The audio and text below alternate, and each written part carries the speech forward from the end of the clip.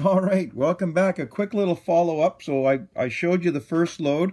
I did a second one offline, labeled it, put it in. What I found, instead of using the 6 overshot cards, I found that it was going to be a whole lot better to just use an extra nitro card. I don't see anything wrong with doing that. I don't think it's going to affect the shot. I'll probably do some tests and see what works better. So I've actually taken this and I've got us up. I've primed it. I've put the powder in. I put the nitro card in. I've put the wad that's lubed up. And now what I'm going to do is put the next nitro card in.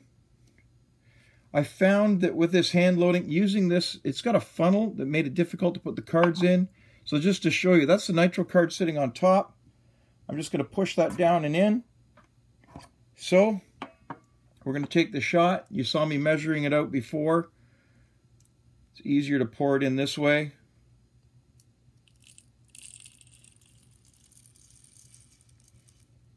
Fills it up quite nicely this way.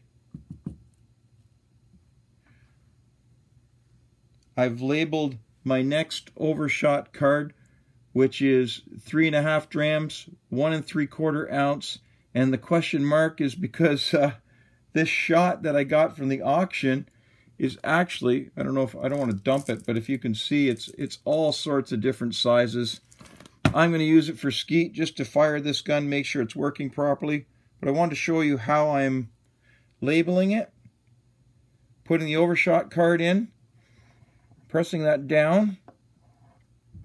Actually, I did find after it was in, I put this over top and give it one good press down. This is spring-loaded. This is actually a BGI & Company. See, it's spring-loaded, so when you're pushing down, you can't overdo it. And then pull this off. Just take a little bit of white glue. Contact cement or super glue can work as well.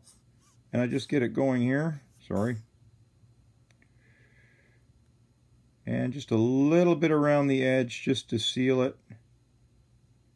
Just a very light. And that's it. Just enough to hold that card in place. That'll glue and sit. Got another one loaded. Thanks for watching.